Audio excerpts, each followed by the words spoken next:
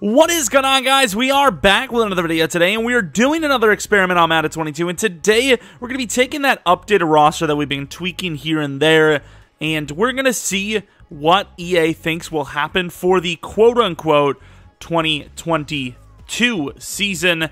Obviously, it's not going to be perfect. The schedules aren't going to be the same at all. Some of the players are going to be missing from like the 6th to 7th round, which you never know. There could be like some great player that comes in due to injury and becomes one of the best players at that position for that team.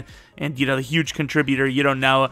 But the reason why I'm doing this compared to just like, oh, well, just watch the rebuilds, well, it's a bit different because in the rebuilds, I kind of just let it happen because it just takes so much prep, you know, each time to release players, you know, go to the team, release players, change the depth charts, do all that stuff, change the devs and all that. Whereas here, I added, you know, a lot of the devs that I think are going to happen in the game, you know, like, also, we have Ritter playing here, whereas Mariota probably plays the first season. You know, we have all the guys playing properly. Some of the guys normally wouldn't start because of overall, and obviously we have them starting here. You know, at left tackle, we got Aquanu, who has, I can't remember if I gave him star or superstar, but normally he wouldn't have that. He would just have normal, so we wouldn't know. I gave him star, which is debatable. You could definitely give him superstar. I just don't know how EA is going to do it. It's just, you know, they're pretty stingy on those offensive linemen superstar devs, so it's kind of tough on where they're going to go with that. But yeah, we have all the players set. We're going to see what EA thinks for the actual awards, the stats, and of course, obviously, who's going to win the Super Bowl. We'll also likely do this when Madden 23 actually drops, so then we have the ratings that they give and the devs they give, and the schedule will be correct, and hopefully the depth charts will be pretty accurate, and we'll have a better depiction of, you know, who may be starting in real life. So it'll probably be a little bit better, but this should be a little bit of a fun video, get us hyped for next year, and we'll see how far off EA is if we were to, you know, come back to this. I just wonder how the Eagles are going to do, because they're probably the team that improved the most, right? Getting Dream Team vibes, Nnamdi Asomugha, and I think was it Colin Jenkins? I think it was Colin Jenkins and a bunch of other dudes. But, I mean, yeah, obviously a little bit more sound, a little bit more future-proof with those guys that they grabbed. And, yeah, I wonder what is going to happen with this. Obviously, we've been seeing some kind of crazy sims with the Falcons just dominating. This time it's Ritter, though, and, yeah, I don't think I gave any. I think I might have given Pickett star dev. None of the other quarterbacks anything better than normal, though. As you can see, the division, they have the Vikings in the NFC North as the worst team, below the Bears and Lions. Now, I will say the Lions trended in the right direction. They're probably one of the toughest teams effort-wise last year. The Bears, I think, might even be dead last in the division. I'm not even joking. I just don't know if that offensive line is going to hold up enough for Justin Fields. You know, you compare the rosters. You know, there's a lot of talks about, oh, the Packers rosters, wide receivers are so bad, they're even worse than the Bears. It's like, yeah, but the Packers have a much better offensive line. They have a much better running back room. They have a much better quarterback, obviously, even though I think Justin Fields is a good quarterback. I think he has a lot of potential. It's just, there's not really much you can do behind a bad line. It's just simply put. And their defense is just in shambles comparatively to what it used to be in years. And obviously Green Bay is trending towards that top 5 defense with the names they have individually, at least. I suppose we'll take a look at the stats and awards first. Just because then we'll be able to get kind of a... Actually, no, we're going to go with standings. Wow, Rodgers had a pretty good year, but we're going to go with standings first because obviously the standings will be spoiled in the awards. So let's see who is the best team in the league. Apparently Green Bay tied with the Niners and Cowboys. So the NFC got a couple of front runners here. A lot of the sims I've been seeing is more realistic where the AFC is better, but once again, this is the sim that I've done where I actually have most of the starters that are supposed to be starters, you know, rookies starting where they're going to start, you know, Stingley at number 2, whereas he would normally be number 3 in sim because of Desmond King, where I imagine he's not going to be a boundary corner, but then again, you don't know what Stingley's, you know, progress is going to look like before the season starts. But yeah, as far as the AFC goes, 11-6 to the Broncos, which, I mean, seems like it would be a good haul, you know, a good decision with Russell Wilson. You have the Bengals who, I mean, you'd probably expect them to do a little bit better because, once again, they're a team that, you know, after going to the Super Bowl, improved quite a bit as well, especially on the offensive line. The Chargers, they seem to keep on getting better. The Bills, 10-7. Okay. The Steelers at 10-7. That'd be a pretty big win for them to make it to the Super Bowl. Titans at 10-7. The Browns are an interesting team because we don't know what happens. What's going to happen with Deshaun Watson. There's talks about him getting suspended and missing some games. There was talks about him missing the whole season, a couple of games. Realistically, I'm sorry to say it, but I don't know why I'm sorry to say it. It's actual facts, but money always beats everything.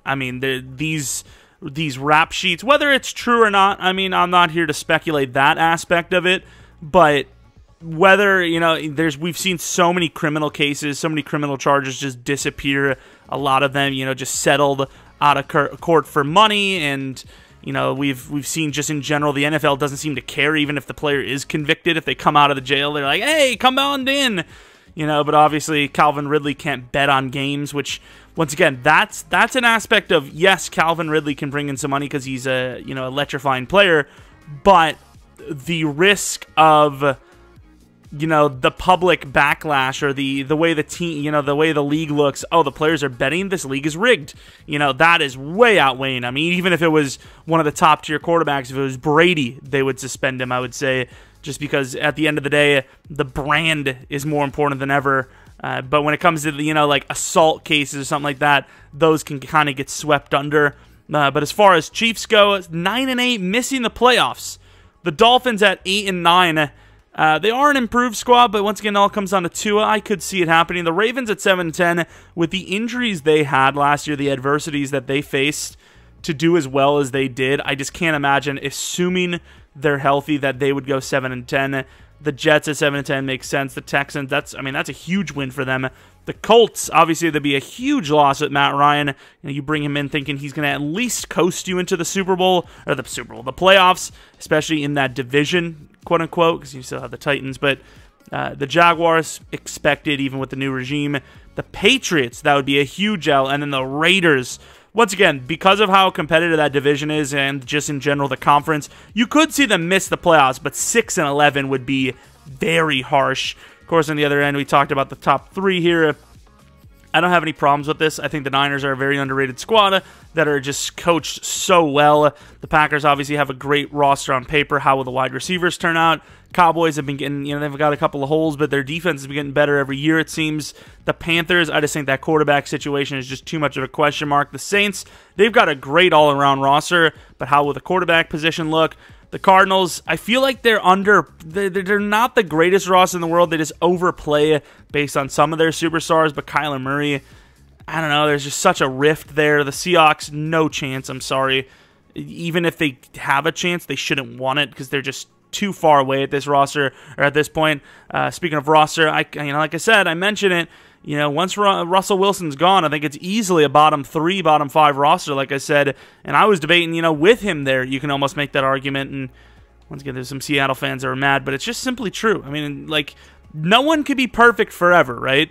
We talk about, the Seahawks teams of recent maybe being the best ever, specifically on defense. You can't take that compliment, and then when your team actually sucks, you get mad, right? Come on, you got to take the good and the bad. Of course, Washington, quarterback situation's questionable. The Rams, I will say, I feel like they're being overhyped. I will say last year's playoffs, there was a lot of luck involved on both sides. And once again, sorry Bengals fans, but I feel like the Bengals had the most of the luck, I will say. Maybe not in the Super Bowl per se. I don't want to go into that aspect, but leading up, it just seems like the Rams or the Bengals could have easily gotten knocked out at any possible time. The Rams almost choked a massive lead to the Buccaneers, fumbling 4 times. So, I could see them going 8-9. I wouldn't expect it, but it's possible. Giants at 7-10, meh. The Bears expected. The Falcons finally sucking in sim. 6-11 Lions. If Brady gets hurt, maybe, but if not, no chance. Eagles, once again, Jalen Hurts, and you have a lot of new names coming in, so they could suck, but I highly doubt a 5-12. And then the Vikings, how will the defense look? They've got a really good-looking edge, but cornerback still a huge issue. Wide receivers are great. Dalvin Cook is great. Kirk is okay. Could be, 1 or 2 injuries like last year where they got a lot of injuries away from being a 4-13 team, but I imagine they're one of those 7-team, that 7-win minimum teams, and 7 is kind of on the low end. So a lot of these I like, a lot of them I don't like, but yeah, let's go into these stats real quick. Take a look at each position and head to the awards, and yeah, right on to who wins the Super Bowl. So Justin Herbert in my opinion, looking like the MVP. Of course, this isn't normally what would happen in Sim. Trey Lance wouldn't get the start. It would be Jimmy Garoppolo for a year or two. But MVP probably goes to Herbert because they love that touchdown to pick ratio. Rodgers was okay. Well, I mean, you know, comparing them to the rest, right? Like, this is an okay season in Madden, but in real life, it's nutso. You know, 17 interceptions doesn't even probably put you in barely top 10, even with the touchdowns and yards. I'd imagine the picks are just going to drop him down a ton. But Herbert, 43 to 8, he probably wins it. Also, a ton of yards. Mahomes, pretty good. Brady, really down year for him. Dak, you know, it's okay. Winston, pretty good considering, you know, his talent level. Justin Fields, really good considering the surrounding talent. Josh Allen, it's a hugely down year. Really? Again, now I can see why Seattle made it, because the game, EA's, you know, the NFL's got some rights to do, and they're like, hey, we'll put him in the game and make him a god every time he plays. I'm surprised it's not like 60 touchdowns, 0 picks. Like, see, look, we like him, promise. Cam Newton started. Oh, I forgot about all that crap. It doesn't matter because Cam Newton probably is like similar level to what the Falcons are starting anyways. But yeah, the Seahawks stole a spot of a playoff team spot that they probably shouldn't have had, if we're going to be honest. But Zach Wilson, that would be a good year for the Jets, even though the yards are down. Pickett, kind of expect some growing pains. That's not terrible. That would be disappointing for the Broncos. Whether they made the playoffs or not at 11-6, it's a pretty bad season for a guy that's supposed to be the Lord and Savior there. Joe Burrow, really bad season considering, you know, what he's capable of. Jared Goff, that's okay. Tua, probably looking to move on. Matt Corral got the start. Not terrible for his first year. Davis Mills, the yards are great. Touchdown to pick is decent. Not a whole lot of surrounding talent. Carson Wentz took care of the football. Daniel Jones, same thing. Murray and Lamar, pretty bad. Watson, decent, but, you know, that sample size is a little low. Trevor Lawrence, who I did drop to star in this one because I think he's probably going to be star next Madden. You know, he's, Jalen Hurts, pretty bad. Tannehill, not great, but the touchdown to pick ratio, that's exactly what you expect from him. Derek Carr, that's awful. Kirk Cousins, that's awful. Stafford, that's really bad. Matt Ryan, really bad as well. The rushing leader per yardage goes to Joe Mixon. Jonathan Taylor shortly behind. Same with Chubb. Derrick Henry back to his healthy weights. Oh, also, I did have injuries on, which I think you kind of see maybe Stafford and some of those guys, they did get injured perhaps. I put the injuries on just to try to keep it as realistic as possible. Javonte Williams made him the starter. A lot of yards there. Cam Akers, Aaron Jones, Eckler. Really not, I was a little surprised to see Eckler do that well in Sim. Usually he sucks for me. Dobbins, that's awful yards per carry wise. Montgomery, decent. Fournette, really good year. If the Buccaneers get that season from Fournette, how in the hell are they missing the playoffs as hard as they did? There's no way. There's no way. Miles Sanders, Gibson, Two top-tier running backs once upon a time, kind of falling apart here. DeAndre Swift, he'll never be good in Sim. Sorry. We don't know Swift. The verdict's still out. Real life and definitely in-game. Hall, oof. Not a whole lot of attempts there for him. Chris Carson must have got injured because 700 yards, 4.1 yards per carry. Cordero must have got injured. Kareem Hunt, obviously, he's a backup. Kenny Walker, he would have been a backup. Maybe they just split the carries, I guess. But yeah, I mean, nothing too crazy. Nothing too out of the norm. Wide receivers, where is that guy? Where's that Davante Adams fella? And he really sucks in Sim for some reason. I don't know why. I think it's just the Raiders scheme, to be fair. But Keenan Allen, number 1 in yards, could happen. Decent touchdowns. Michael Thomas, you know, I would say I want to see him doing well, but he is a competitor of the Packers. But, yeah, I mean, it'd be nice to see him do well, I guess. Brandon Cooks, put him at Superstar because the man has just been great everywhere. He seems to play. Gabriel Davis, that's kind of surprising for him to be their number 1. Christian Watson, of course, Rodgers has to throw to somebody, and him being the X receiver at this point. 1,300 yards, 16 touchdowns, really good numbers. Kittle, really good numbers. Beasley, he's not a bear, is he? 1,300 yards, 9 touchdowns. Debo, really good year. Jamar Chase, down year, but still really good. Same with CeeDee Lamb. Julio rejoined the Falcons, which, I mean, I don't see why that would ever be a thing for him. That just makes no sense. Diggs, okay. I mean, John Mechie, okay. 1,100 yards, we like that. We see that. Devontae barely over 1,000. A.J. Brown, 1,100. Lazard, 1,000. If I see Lazard with 1,000 yards receiving, I don't know what the hell is going on. Cameron Brate with nearly 1,000. Jeez, Sammy Watkins? I have injuries on, folks. I mean, you could probably tell by the fact that Chris Carson had 600 yards. He definitely got injured at some point. Let's see if we can actually prove that he was injured. Yeah, I mean, you look at these numbers.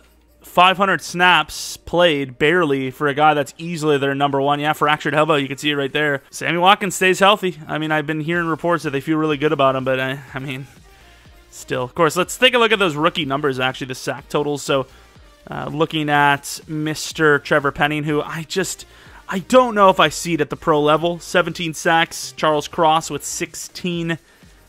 Zach Tom with 13. You know, just kind of some of the guys that you expect to start. Obviously, these numbers are just completely random anyways, but Evan Neal with 10 allowed for the Giants. That's pretty much like the most massive win you could ask for. Freire with 9 allowed, and Aquanu with only 8 allowed. So some okay numbers for the sack total guys. Kenyon Green, that's actually these two kind of high. You know, it's kind of high for guards, I ain't gonna lie, but it's pretty much that for that. Let's take a look at the defense for sack totals. I don't know why I said it like that. Jeffrey Simmons, 23. Robert Quinn, who did have a really good year last year, 21. 18.5 for Donald. Any of the youngsters up there?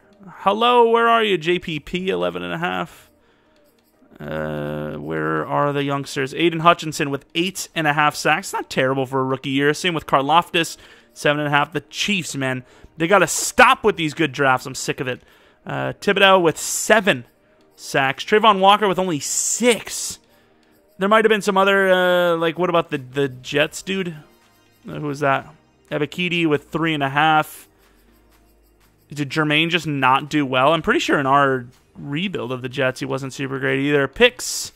Any crazy pick numbers? Devin Lloyd with 4 picks, 104 tackles, half a sack. Any other? Kyle Hamilton with 3 interceptions and a pick, or a sack anyways. Obviously with a pick. I mean, not really seeing any crazy numbers. A lot of guys at 3. Not really seeing any of the rookies either, unfortunately. Yeah, not really seeing any crazy numbers. I don't think we're going to see any, great Rookie of the Year numbers. Christian Harris, not bad for the Texans. Sauce with 2, 131 tackles. Kind of seems like he got burned a lot if that's the case. Malcolm Butler, forgot he's user created at this point. JT Woods with 2. Yeah, not really seeing any crazy stuff there. Kicking, I mean, I don't think there was any rookie kickers, right? Don't even know if the rookie punter would have started. Yeah, he had 13 punts. Did he get hurt? It's kind of weird that he would get 13 punts, unless they just only punted 13 times. Which, I mean, I suppose is possible. No, he's just got replaced. That's weird to me. Kick return touchdowns. We had 5. Of course, Kadarius Toney, one of my favorite players in the league, getting a kick return touchdown. Love to see it. Punt return touchdowns. Tyler Lockett, the only guy to do it. And I'm going to take a closer look at the Jets. I just want to see Jermaine Johnson. He's another one of those guys that you hope to see do well early. And he did. He had 9.5. He just wasn't on the list for some reason. So he was actually probably the best rookie pass rusher based on those numbers, right? I mean, we've seen the other guys that were 8.5 was the most. But Justin Herbert, MVP of the league. Trey Lance was number 4, so maybe I'm a little off my rocker with that. Oh, he's not going to be that great because of the picks. But let's quickly look at this. We kind of want to see the rookie stuff more. So based on this, they would have Kenny Pickett as the AFC Rookie of the Year, which, of course, since he's a quarterback, and a lot of the quarterbacks that were rookies aren't projected to start, that's kind of expected. Defensive Rookie of the Year, I don't know why Jermaine's so low, but they have Devin Lloyd as the Rookie of the Year, so there's that. Any other awards? Taron Armstead, Best Offensive Lineman, which I suppose isn't even really an award in real life. Trey Lance, the Offensive Player of the Year, with Robert Quinn, Defensive Player of the Year. Trey Lance, Offensive Rookie of the Year. Actually, what the hell am I doing? That's not true. Matt Corral, Rookie of the Year. Watson, number 2. I'm trying to look if there's any, well, we can't really see any realistic ones, right? Christian Watson maybe has a chance. I just think he's going to be too raw, though, to put up those kind of numbers. But at the same time, Rodgers has a tendency to just make someone look good, and he obviously has that athleticism, even if you're raw as hell, to just burn downfield and just get a dot thrown to you. Aiden Hutchinson, Rookie of the Year on the defensive side, with Thibodeau pretty close behind. Nakobe Dean, kind of sneaky numbers there, perhaps. Rodgers close second there. Christian Watson, best wide receiver. Okay, dude. Who was the actual MVP? Was it actually Robert Quinn? It might have been Robert Quinn. Wait, oh yeah, they don't. I forgot they don't have like. They just have it each side again. I mean, I would give it to Robert Quinn there, obviously, because he just killed it.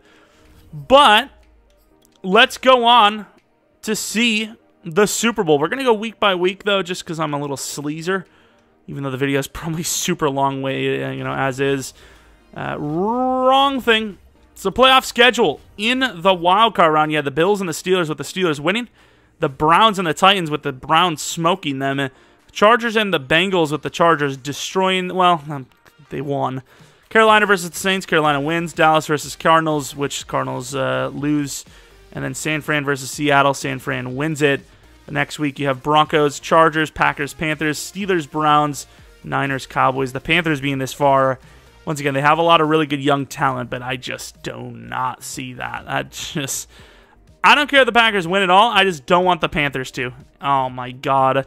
Please don't let the Panthers win the Super Bowl in Sim.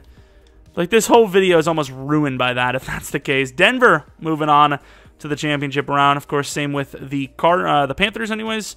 The Browns win again, and Dallas wins again. Dallas usually does it. Of course, Dallas does have that, you know, crazy potential with really good roster. They just seem to suck every time. And then the Super Bowl is between the Panthers and the Broncos. Please don't let this happen. Please do not let the Panthers win. No, don't get me wrong. It could happen. I just don't think it's... Oh, that's... What? 48-10 over Dallas, and then 28-24 over the Cleveland Browns. Of course, the Browns are kind of smoking each team, but that defense from Denver locking them up. I guess we'll take a quick look at the Pro Bowl roster, too, since we're here. You have Trey Lance, Dak Prescott, Rodgers, Herbert, Burrow, Josh Allen. I'm just going to kind of quickly look through this. I don't care too much about this. Just throwing that out there. It's a little bit easier, you know, if you don't want to watch all that other stuff. A little bit easier to see, you know, kind of some of the top performers in the league without having to actually look, because here they are. Karlaftis backup in the Pro Bowl. Not bad as a rookie. Trayvon Walker is in the Pro Bowl. Wait, did we not see Devin Lloyd? Why is this the case? I thought he was good enough to just be one of the best players in general. Taylor Rapp, Kyle Duggar. What is going on here? Xavier McKinney. What is going on? I don't even know, but Super Bowl. Let's go into it, I guess. Make this video as long as possible. Juice the ads. What? Oh, I can't go in the game unless I switch teams. And, of course, I will be cursing the Panthers, so there's that. Let's go in and watch it play out. And I don't mean the whole thing. We're going to sim quickly, obviously. I ain't got another whole hour to watch some AIs terribly play up the field. I just kicked it. I've really screwed this team over now. Oh, Hecker, I forgot about him. That's the reason why they're winning. They're pinning everyone to the one every time. I will say, in fairness, in Madden, he's a huge factor. Absolutely a massive factor. Being able to punt it basically where you want because of that ability is juiced to hell. But here it is. The Broncos coming back 7-3. Still 7-3. Still 7-3. What a Super Bowl. I would love to watch this. I promise you. I'd record the thing and watch it again right after. It's super fun. Here we go. Starting to wake up a little bit. 17-10. 24-10. 24-17. Denver not going away. Tying the game up. 9 minutes left. Panthers with the touchdown. And the Panthers are going to win the Super Bowl. What the hell is this? Sorry, Panthers fans. I'm not trying to be a hater. I'm just trying to be a realist. Do you guys honestly think this is going to happen? I just do not know if I see it. I just don't know if I see it. But, of course, we see it here. So we'll see if Madden's right. Obviously, we'll do one for next Madden as well once it comes out early. I'm going to try to remember that the Panthers won the Super Bowl here based on these rosters, compare it to next Madden as well, and just see in general if either of the teams, unless it's the Panthers again, does it all. And, yeah, I mean, the Panthers in a Super Bowl, hopefully YouTube NFL doesn't, like, try to copyright strike it. It is what it is. Matt Corral, a Super Bowl winning quarterback in his first year, already kind of, you know, I wouldn't say unexpected to be the starter, but, you know, not a guarantee to be the starter, I suppose. Let's take a look at the numbers. So Matt Corral, outplaying Russell Wilson in the Super Bowl. I will say Russell Wilson seemed really bad in sim this season for them, but interesting. DJ Moore with some pretty good numbers. Like I said, you know, if Christian McCaffrey stays healthy and DJ Moore and all, I mean, they got some players. I just think that they're not there yet. But I guess the right amount of luck with just the right day, that's the kind of thing that's dangerous about. I wouldn't say dangerous because it still makes it fun to watch. You know, we see teams left and right in every sport just drop a bad game, have a bad day. And with the NFL, it's a one-off. You know, you get one game. So if you're not on and the other team is, it doesn't matter who you are, what your roster looks like. We've seen it in the past, and we'll continue to see it, where the team that is much worse finds a way to win against the better team. It just happens, so you can't completely rule anything like this out. But yeah, let me know what you guys think in the comment section below. Who's going to win the Super Bowl? Who do you guys think is going to be the Offensive Rookie of the Year, the Defensive Rookie of the Year, MVP, Defensive Player of the Year, all that stuff? If I had to guess MVP, I would probably give it to Brady. Defensive Player of the Year, TJ Watt. As far as Rookie of the Year, obviously Kenny Pickett. Defensive Rookie of the Year, maybe Aiden Hutchinson. I feel like those are pretty safe bets in fairness. And then Coach of the Year, could we see a crazy one and see Lovie Smith, maybe? Houston gets competitive in that kind of weaker division. Who knows? You know, if he can get them to 8 or 9 wins, I don't see why he wouldn't be. I mean, that's a really rough roster to work with. But let me know what you guys think in the comment section below for all those things. And yeah, we'll have a Nighthawks video a little bit later today. And then yet another rebuild tomorrow. Hopefully you guys enjoy your weekend. Hopefully you guys come back for the next video. But until next video, see ya!